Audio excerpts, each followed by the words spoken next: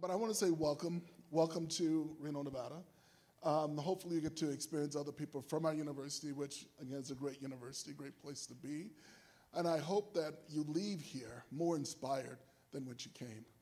Thank you very much for joining us, and have a great conference. Thank you, Dean Easton-Brooks. Your support is greatly appreciated. So I'm going to introduce both plenary speakers, and they have a great a surprise for you, but I won't tell you. So Mitchell Nathan is from the University of Wisconsin-Madison. He's a fellow of the International Society of the Learning Sciences. He founded AERA Division C, section in engineering and CS education. He is an inductee of the University of Wisconsin Teaching Academy, which promotes excellence in education.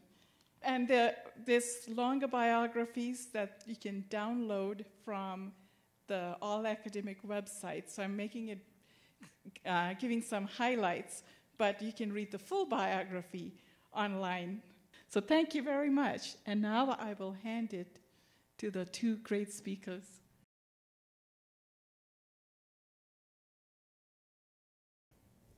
Greetings, everyone.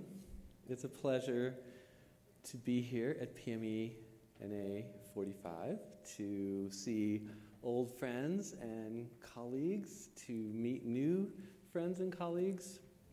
So I'm really excited to be here, and Taruni, thank you for all the amazing organization. And Dean Eastman, I couldn't have asked for a better frame or setup, because I'm really going to embrace that very view that you expressed about your son, about how some people are of math. They're of a world in math. And I want to say, welcome to the world of mathematics. And what's amazing about the world of mathematics is virtually anything is possible in this world. And explore now what the implications are for math education of that premise. Because we also sit within a cultural view that mathematics is difficult, that mathematics is out of reach, that mathematics is other. And I want to share a common kind of cultural, influence here. Math class is tough. Math class is tough. Right? This is a very pervasive view, and of course presented in the form of a doll for kids, for mostly girls to play with, and for a variety of reasons. We have a sense that we should portray math as somehow difficult or out of reach. But what is it that makes mathematics tough? Well, mathematics is disembodied. It's arbitrary. It's amodal, meaning it does not contain sensorial informations or indicators of sensorial triggers. It's abstract. It is meant to be very non-concrete. And so this is a wonderful thing. This is a wonderful thing for people who understand what this field does and what this system does, because it offers a formal system with powerful rules for modeling an enormous range of patterns that are both physical and real, and patterns that are imagined. And it is also terrible for students in many regards. Many students struggle to get that sense of what mathematics is saying, because the ways it expresses this information is outside of our embodied experiences. It is detached from the real world that we operate in. It is non-sensorial. It is disembodied. And so when we want to understand some of the key concepts of mathematics, we just do things in the world, right? We do, for example, sharing, and we have a sense of what it means to share something fairly. And in mathematics, we portray this in this like really abstract kind of way that is supposed to capture something. We're supposed to gain some sense of understanding of this and be able to port this idea from one context to another. But what happens here is that we're giving a system that is not designed with the embodied experiences we have in mind at its root. So I'm motivated, I'm really driven by a value, and that value is that all educational experiences should be meaningful to all learners. All of our students should come away with mathematical ideas, what mathematical notations and symbols mean. And when we put symbols and formalisms in between those ideas and our own experiences, we work against that goal of being meaningful. So there are ethical reasons and cognitive reasons for why I'm motivated by this value. And the ethical reasons are that I see educational institutions as charged with the responsibility that they should be improving the lives of learners and improving their futures.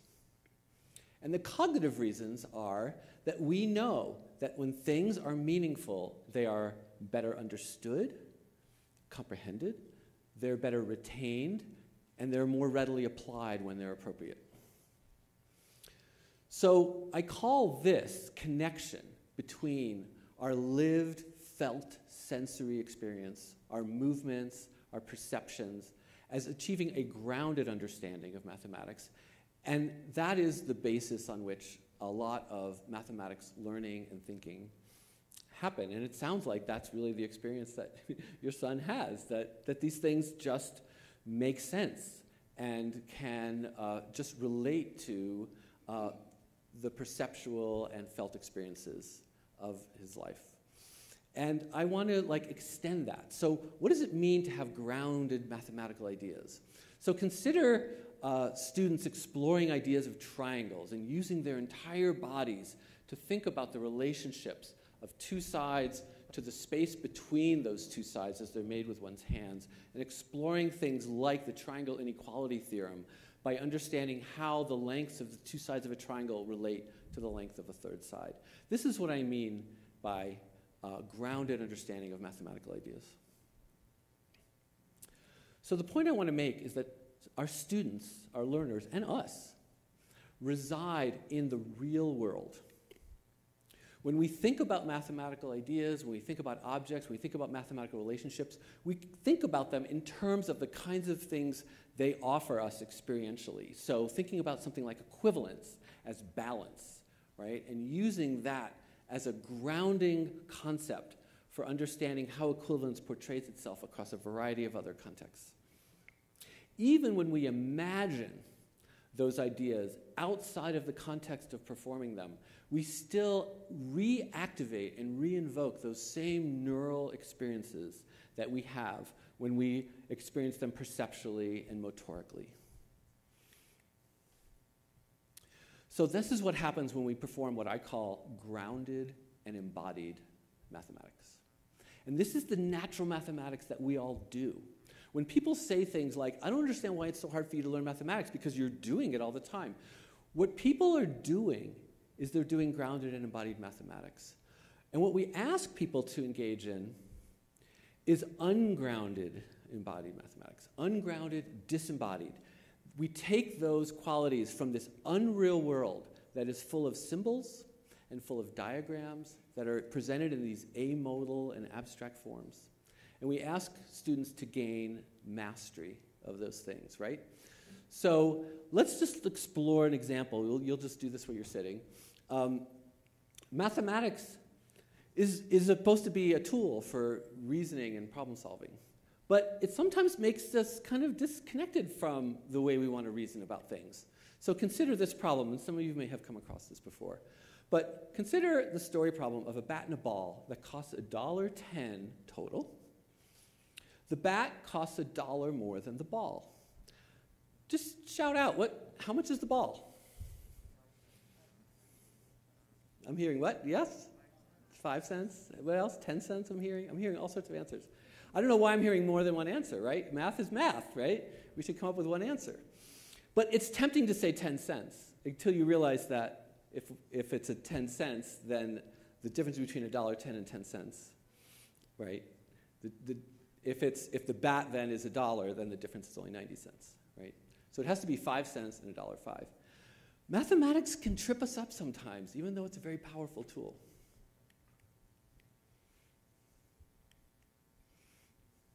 So when we teach mathematics, we're really asking two things of students.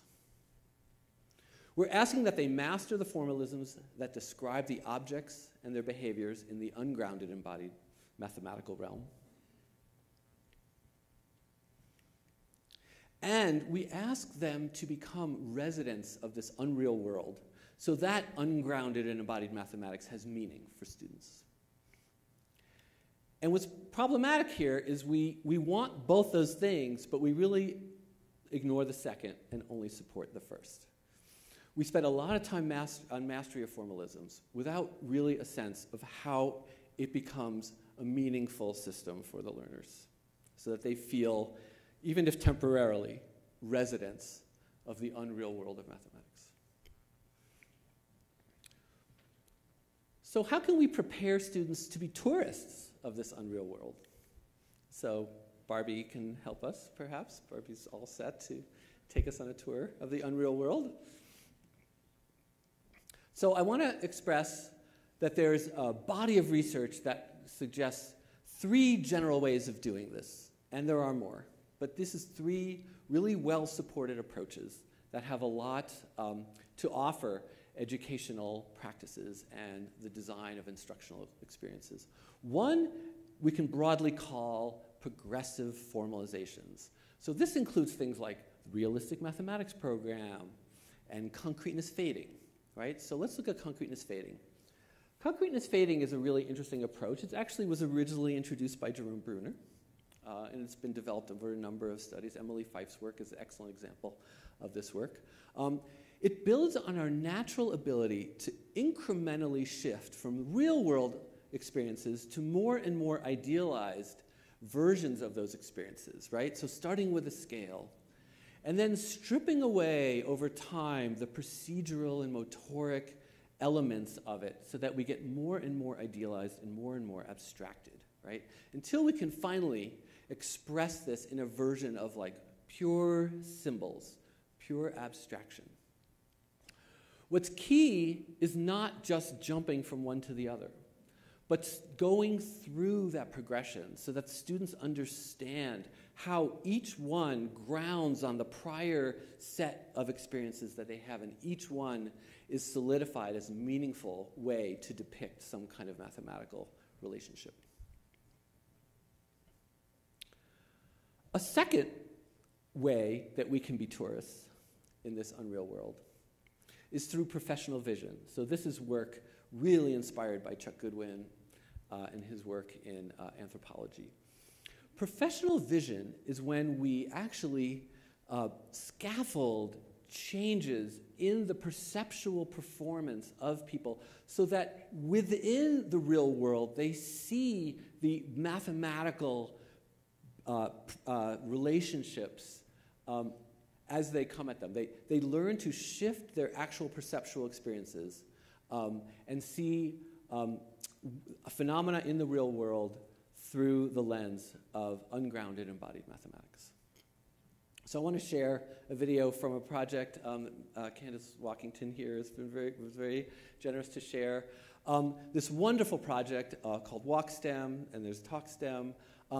These are ways of bringing this kind of view of mathematics into children's world through their day-to-day lives, where they really start to see and talk about mathematics. The big number. But why do you think we call it the big number? Not sure yet? Look closer.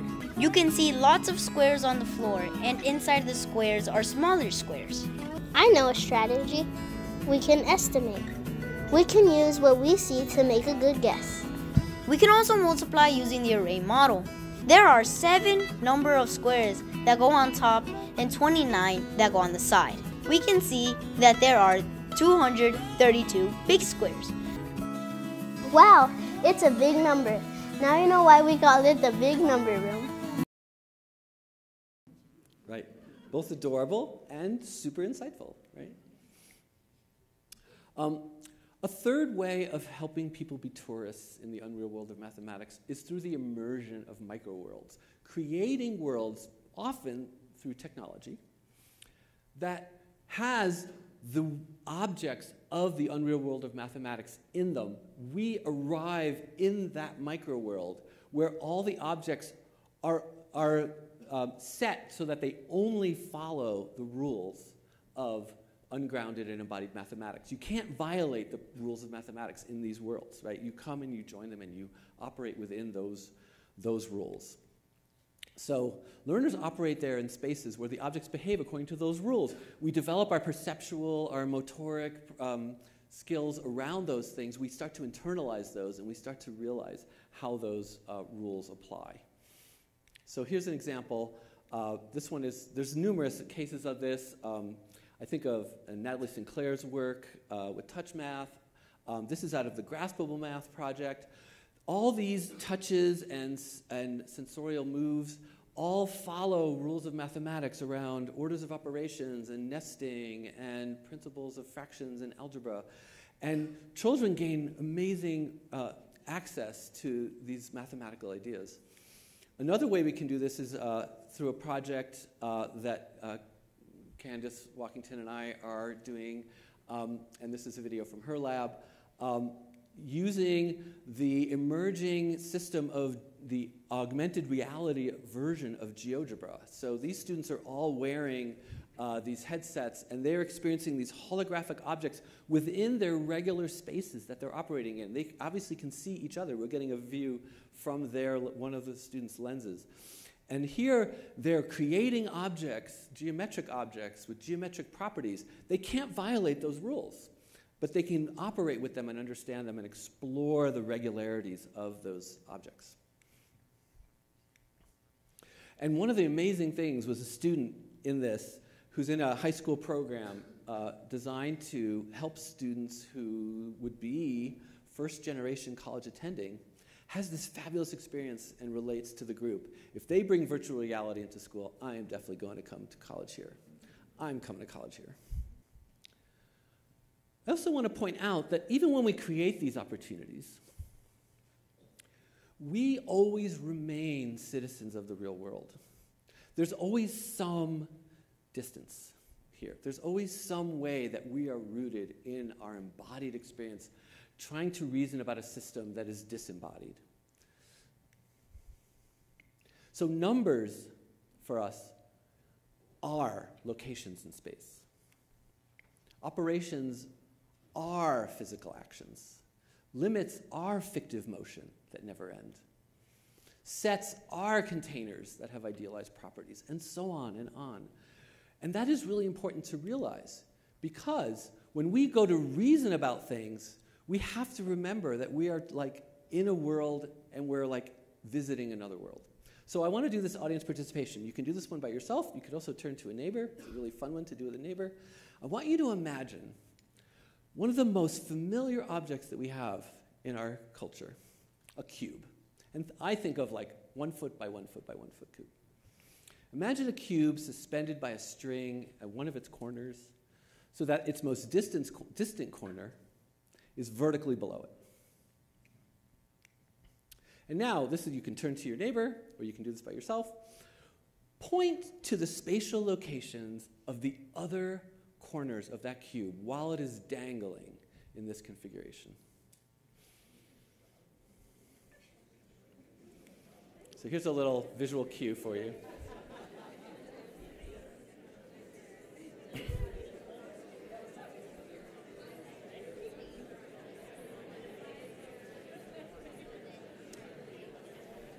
What? Yeah, I'm watching. I wish I was videotaping you all. What's that? What? Tape this, because this is perfect. Go for it. Go for it.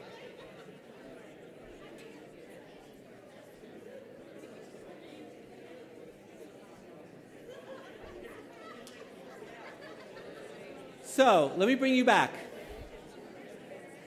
Let me bring you back. By a show of hands, how many of you found the 4 remaining corners? I think you found the 4 remaining corners. Okay, I want everybody to look around and see the hands. High up. Come on, be proud. 4 remaining corners. Okay. How many of you found the 6 remaining corners? Right? Cubes have 8 corners. If we accounted for 2 of them, there's 6 remaining ones. And despite what many people think, including you all, who have some serious math cred, right? They are not in a plane, right? They're in this odd angle. All I did, in fact, this is a task that Jeff Hinton first came up with in the late 70s. All I asked you to do was take a really regular object and put it in a kind of irregular orientation. And it was fine for some of you, but it totally overwhelmed many of your abilities to reason about it. We have to remember we always have at least a foot in the real world. Look at this case. This isn't so much audience participation. I think you'll take this in. This is wonderful work by Rob Goldstone, David Landy, and G. Sun. So we think of algebraic symbol manipulations as movements, as operators. And when we have these bands going behind them that operate either consistently to the direction of those algebraic movements or against it, it actually impairs people's ability to do this symbol manipulation. Why? Symbol manipulation is this purely symbolic, purely semantic, purely cognitive operation. But we have these perceptual qualities that we project onto it. And when people perceive these objects and imagine their behaviors and project these real-world interactions, we have this collision. And it either slows us down or actually causes us to make errors. So I tried to keep this at a very high level. And I really use it to help generate lots of conversation about how we should be thinking about mathematics and the learning and the thinking that goes on around mathematics. When we are embodied, grounded agents trying to understand this other realm. So I described the 2 worlds, our real world of our embodied lives and the unreal world of ungrounded mathematics. And I shared examples of why learning is hard. We're asking residents of the real world to operate as residents of the unreal world. And there are methods to move forward. There are ways of making bridges between these 2 worlds through grounded and embodied mathematics education practice. Students' educational experiences should and can be meaningful. Thank you. So, I want to just point out my many colleagues from the Magic Lab at the University of Wisconsin, my wonderful colleagues at Southern Methodist University, and my lovely colleague Taruni, who also organized this, and we worked together on the Nevada Mathematics Project. Thank you very much. And now some questions.